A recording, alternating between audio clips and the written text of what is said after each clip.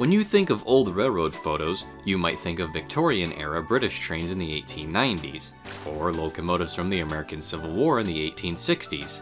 But there exist a handful of daguerreotype photos of railroad subjects from the 1850s and 40s.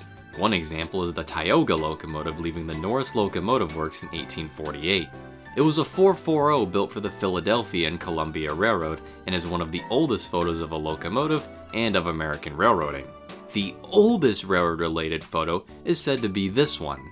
It's the Linlithgow train station in Scotland around 1845. It was taken by David Octavius Hill and Robert Adamson. A flat car can be seen sticking out of a shed with the station behind it. The station is still operated by ScotRail today, as part of their Glasgow to Edinburgh via Falkirk line.